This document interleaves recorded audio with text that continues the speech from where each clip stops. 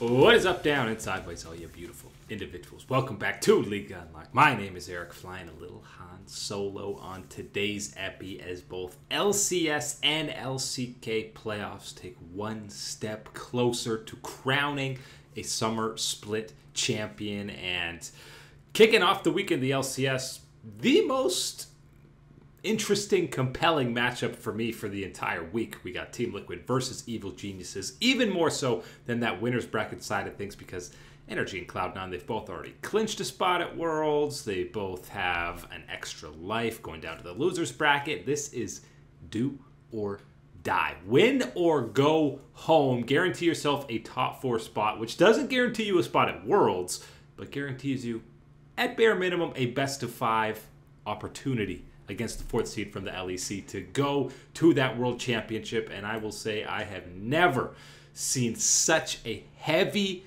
mental advantage than what we saw in this Team Liquid Evil Geniuses matchup. And didn't think EG would be the team to look so unbelievably tilted. The theme of it started in Game 1, and it was all about Summit in the top side, EG throwing absolutely everything in the arsenal to try and take this guy down, and not being able to do so. Now, the first misplay or mismanagement of diving against Summit in the first one, more so Summit playing well, Team Liquid being there to back him up, so full credit to them. I mean, that immediately gave them a 3K gold lead, and Revenge's Aatrox could never become the absolutely brain-dead busted champion that he is right now, because Summit became an absolute menace on the Jax. He eventually grabs a triple kill here as well, but a snowball run out of control for Team Liquid.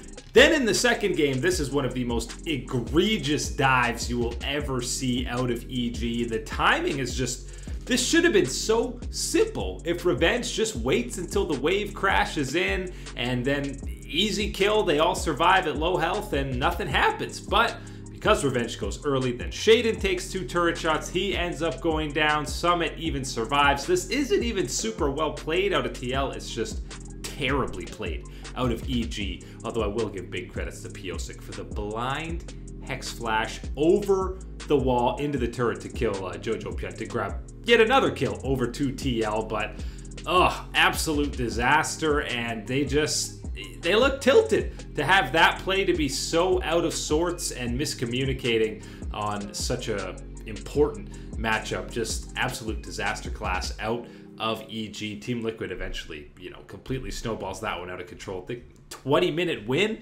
in that second game. First 2 games, complete stomps in the favor of Team Liquid. People are spamming emotes left, right, and center across the board. Just maximum amounts of disrespect. And listen, when you're styling on a team like TL was in those first 2 games, spam all the emotes you want. APA's talking trash. I'm just assuming he's probably talking trash in all chat for a guy who's only been in the league for a month. I love the confidence that he exudes. But credit to Evil Geniuses. There wasn't much credit to be given, but at least in Game 3, they finally show some signs of life. We get to see Jojo Pion on the Tristana, which a much more aggressive pick out of him. And finally, this Baron fight, EG decides to wake up, show up for the series. There was no subbing out. Shaden played, even going down 0-2. Armeo was not subbed in. Ends up being an ace over to EG to get the game in their control. And then no looking back from there. Unforgiven got unbelievably, ridiculously stupid fed on the Kai'Sa in this game, and obviously we know Kai'Sa at the very forefront of ADC's meta right now, even though she's building AP, most of the time. But the EG bounced back. They will not be swept, kept their season alive, and unfortunately, you'd think maybe the momentum would carry over to them in that 4th game. Wasn't the case.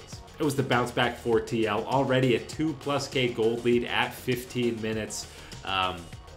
Summit again, an absolute menace. APA, we saw the patented Ziggs pick out of him earlier in the series. The Nico comes out in this one, and he looked very comfortable. Check out that flank from Yan on the Tristana, by the way. That has got to be one of the highlight plays of the series. A flanking AD carry that comes in and doesn't immediately get blown up and die. Actually able to do something. Also got Core JJ's Tarek, which is always a treat to see. He had for a guy who's been underperforming for the last full year, basically. Had a very solid series against EG, but the mental advantage, the mental boom was already there for EG. They're even getting Aatrox in these games, the pick that we saw Revenge completely annihilate Team Solo Mid on earlier in the playoffs, but never came to fruition in this series. I know the fraud allegations are something we've talked about, people have talked about for Evil Geniuses. This series didn't do them any good trying to dismay those rumors, and Topside Summit proved why he is a former MVP of the LCS, why he's an all-pro top laner again this split, because he completely had his way. Obviously, made most of the EG roster look a little bit foolish dancing around these turret dives, but just in the 1v1 matchup against Revenge, absolutely had his way. If you're a fan of the LCS, Team Liquid is the better team you want to see potentially representing internationally. And even though he's a rookie, APA already got the banter on point saying EU is trash. Doesn't matter who they match up against if they do have to go to that 4th seed Worlds qualification best of 5 matchup between the 4th seed out of the LEC. But for now, they're moving on to the next round. We'll play the winner of that DIG Golden Guardians losers bracket that gets going later in the week. Back to the winner's side, we have a rare and red alert, you know, let the sirens go. We got an LCK Fiesta. Gen G and Hanwha Life. Remember, we're going to keep beating this one home. KT chose to play T1 in that first round matchup of playoffs for them. They could have picked Hanwha Life. They chose T1. So let's see what Hanwha Life has in this matchup against Gen G. Game 1 action. The story is Aatrox. Are you familiar with that pick? I don't know if anyone's talked about him. You're just waiting 13 minutes for Doran to come in, grab 2 kills, and then they feed him another one on King and Zorn a little bit later, and this guy gets so unbelievably fed on the Aatrox that the game's over. I mean, the damage is so silly on this Dustblade build, even when he's not getting fed, but these rare games where you do see him get unbelievably fed, it's already now a Dragon Soul for Gen G. Doran is just waiting, biding his time to come in and start absolutely slam dunking everybody, which, guess what? That is exactly what he does in this fight, as Viper is left alone to the Wolves. Life's around hanging. But look at this damage! That's a 3-shot! 3 shots to AD carry, even with the ulti out of Kai'Sa, which, as we know, is a silly shield when she's building that way. But Doran, I mean, I'm not going to give too much credit to Doran because Aatrox is so absolutely insane right now, but pretty solid performance in that first game to get things out of control. Game 2 is where stuff is a little bit spicy because Hanwha Life bounces back. They've got a Baron. They were in control. They had a solid early game. Gen G felt like they were trying to force some of these fights. This is where the true Fiesta started coming out in this series. Chovy's flashing over the wall. Pays thinks he can at least 1v1 Viper, but of course that does not end up being the case. Hanwha Life looking good to tie things up. 4K lead. Just grab a second Baron. You've already got an Infernal Soul. 5K gold lead, and Peanut walked in and smited it and got the steal. And somehow Gen G just completely turns around the team fight. King and pop the stopwatch. Great. You're going to wait until you respawn and then die again.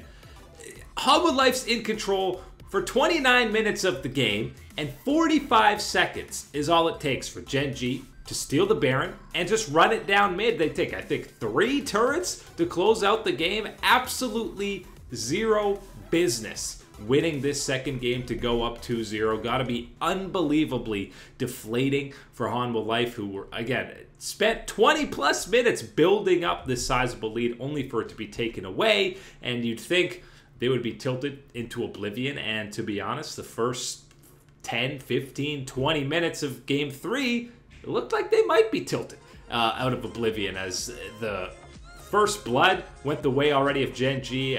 Peanut was invading and was able to take down Grizzly with the help of Chovy. Then they grabbed 3 more kills around the mid lane, and somehow Hanwha Life able to get back into the game. And then all of a sudden we've got Peanut popping Rift Heralds into the Baron pit, failing flashes. You got a support Rakan who ends up stealing the Baron. Well, not stealing, securing the Baron for his team with the Summoner Spellbook. And this is full-fledged LCS level Fiesta going on here. And this time it's Gen G who are in control. They have an Ocean Soul, look ready to close this game out. All of a sudden, Hanwha Life gets a Baron steal. They find an amazing pick from Life. They grab 3 kills, eventually gonna add another as they chase down Pays, and all of a sudden you're saying this is a mirror image of what we saw in Game 2, as now Hanwha Life wins one fight and they run it down mid. They want to close this game out, but unfortunately for them, they didn't have the same secret sauce that gen.g had in that second game. As the respawns come in, the Poppycopter knocks them out. Kingen eventually gets cleaned up on that Aatrox.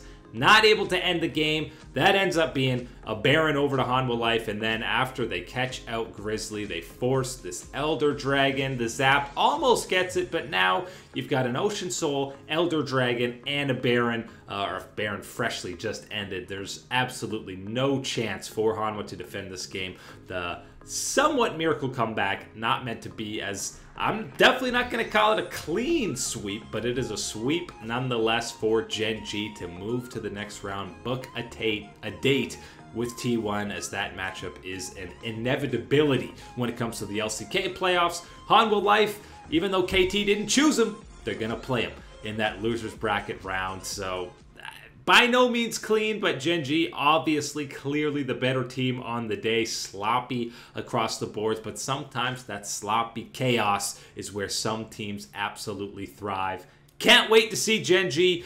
I thought they might kind of just prove that they are leaps and bounds above Hanwha Life.